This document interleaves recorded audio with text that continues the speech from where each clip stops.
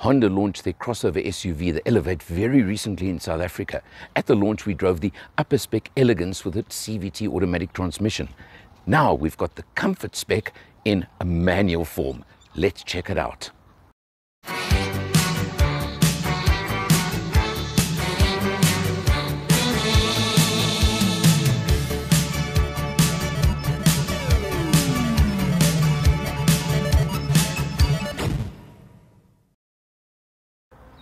The bold grille is unmistakably Honda. It looks the same as some of the other models in the range, which is not a bad thing.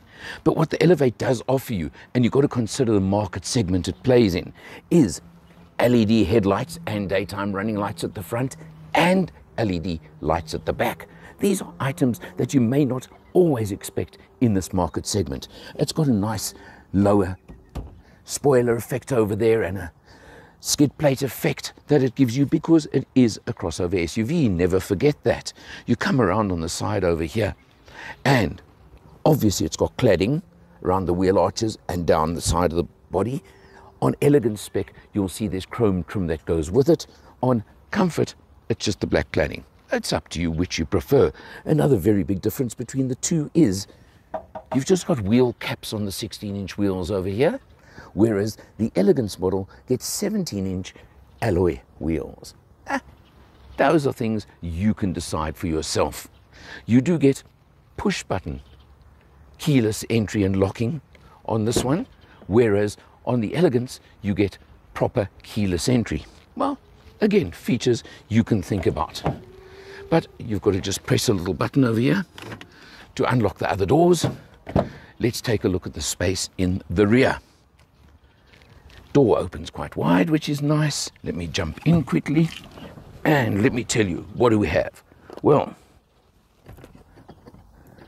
lack of USBs at the back, which could be a bit of a pain for family use. There's a 12-volt socket and you do have aircon vents at the back. Driver's seat is set for myself. Look at the space. This is pretty impressive, again, for a mid-size, or actually a crossover SUV. Don't forget that. One of the differences between Comfort and Elegance, very nice, neat-looking cloth trim on this one, with stitching, but on Elegance, you get artificial leather. I don't know, some people prefer cloth. It's really up to you. Coming around to the rear of the car, let's take a good look over here. And the first thing that you notice is, like so many cars these days, you've got the light bar that runs all the way across the back.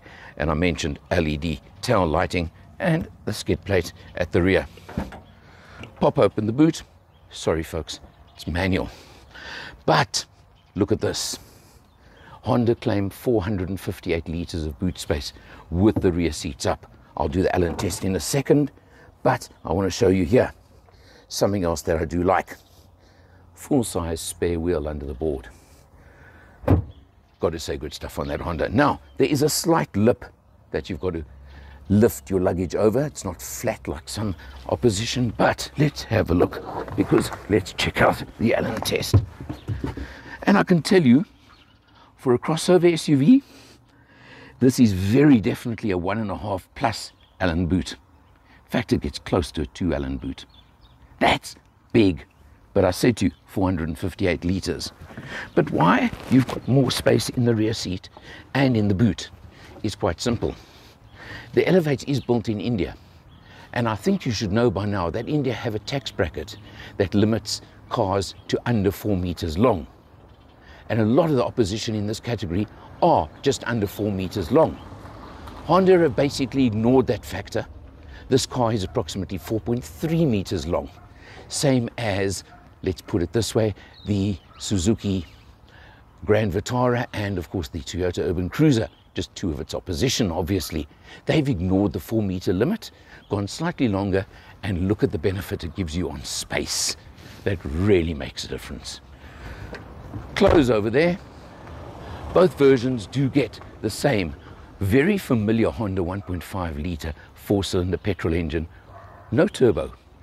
88 kilowatts, 145 newton meters of torque, driving the front wheels, and as I've stated, with a choice of either a CVT automatic or, as we're driving, a 6-speed manual gearbox. Hello, my name is Michael. I'm the owner of CHANGECARS and the host of the TV show All Things Motoring. I have one mission, and that is to make a difference to the motoring public. Making a difference how? Making sure that you have safe options, making sure that you have knowledge. In that regard, it is my absolute pleasure and privilege to work with Alan Rosenmeyer of MotorMatters. The man with a hat, I'm the man with no hat, he's the man with the knowledge. Thank you for watching. Hitting the open road in the Elevate, it's smooth, it's comfortable, it's pretty relaxed. You've got to remember and take into account the fact that this 1.5 4-cylinder from Honda is a buzzy engine. It's quite a high revving engine, even with a 6-speed manual. It doesn't matter. In 6th gear, you're always going to have that buzziness about it, but you know what, it's a sporty sort of feel. It's quite pleasant, and you get used to it very, very quickly. Obviously, because it's only 89 kilowatts and 145 newton meters of torque, you will find that obviously you hit any sort of uphill as we're about to now, and you'll notice I can't stay in 6th gear. I'll definitely have to shift down 1 gear, down to 5th for this little uphill stretch as I'm about to do right now. But you know what? You don't even notice it. It's smooth. It's relaxed, and a very light action clutch, gearbox, etc., which also makes life very, very pleasant. It's pretty spacious, it's comfortable. This is, of course, the comfort spec, not the elegance, which you can only get with the CVT automatic gearbox, and you only get comfort with the manual, which to me, I would have liked to have seen a manual with, in particular, the extra airbags you get with the elegance spec.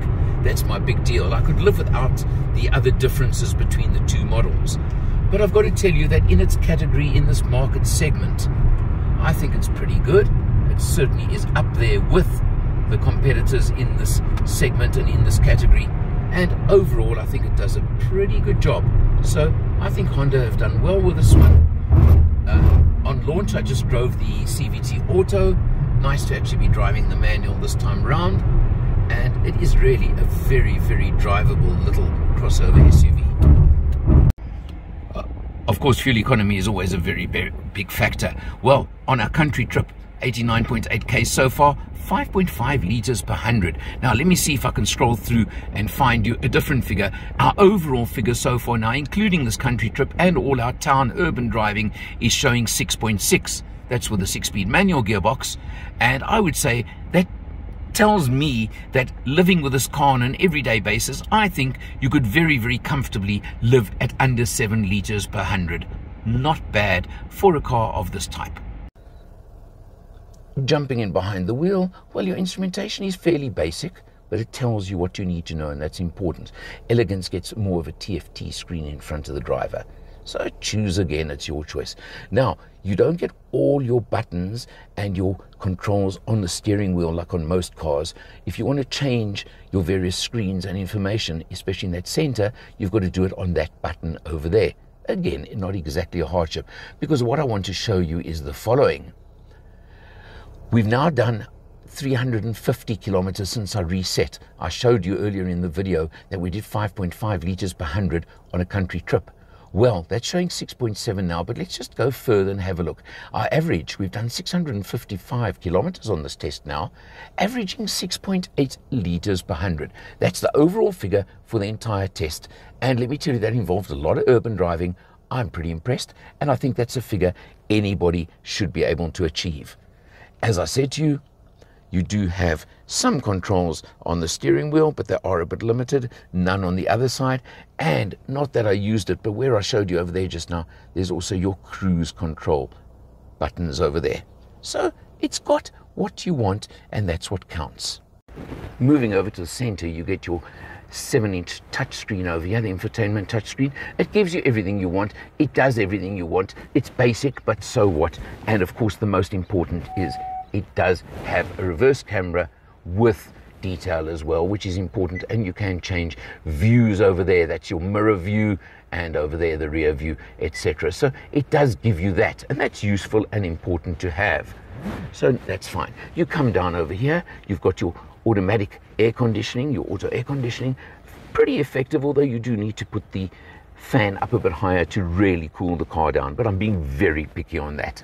Down here is a nice little spot because it actually fits a cell phone really nicely. Look at that.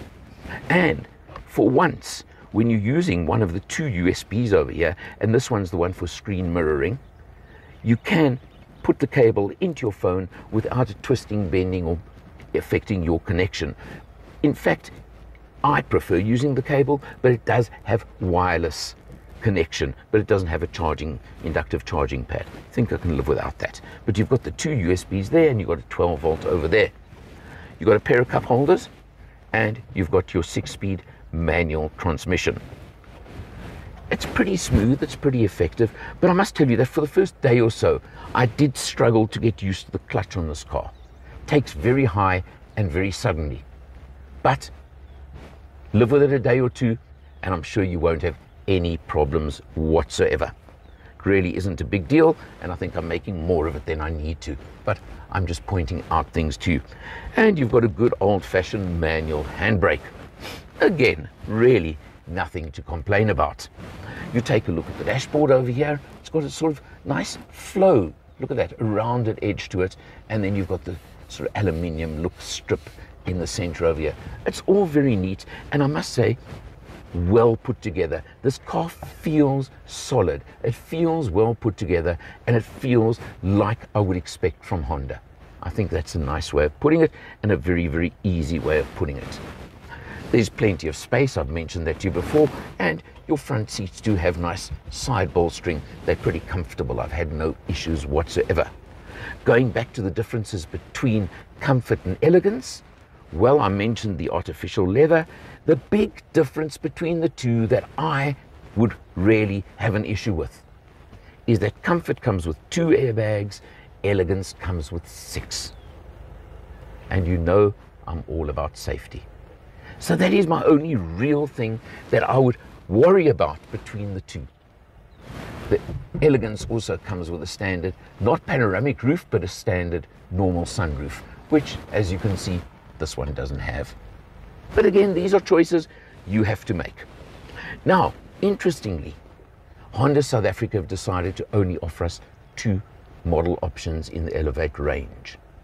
This one, the Comfort Manual, or the Elegance with a CVT. I'd love to track the sales. It's a bit early. I haven't seen the figures yet for what they've sold in the first month or two, whether there isn't room for at least one more model in the range. And what I would like to see is an Elegance Manual, because 99% because of those airbags. That's what I'm missing on this car. And I'm sorry I'm repeating myself, but I think it is that important to me to think about that. Price-wise, let's talk. This one, 369,900 Rand. The Elegance CVT Auto, 429,900 Rand. So what's that? You've got 370 to 430, 60,000 Rand difference, right? What cost is there on another 4 airbags? I don't know what they come. But if they could bring in an Elegance Manual under 400,000 Rand, I think that could really, really be a winner in our current market. It is very competitive with all the opposition. I've mentioned them to you. I mentioned the 2 bigger ones. You've of course got the Hyundai Venue, the Kia Sonet. The list would go on and on if I had to try and give it to you. You know this market segment. So they are competitive, no doubt. Yes, you'll get more spec from maybe a Cherry Tiggo 4, but that's the only one that really comes in there. This is a solid offering. I think, and I'm going to use my corny line from the launch, the Elevate is going to lift Honda's sales in South Africa, and I think it deserves to do so. Check it out for yourself. I think it'll be worth it. For MotorMatters, for Change Cars, and for all things motoring, I'm Eleanor, and I'll see you next time.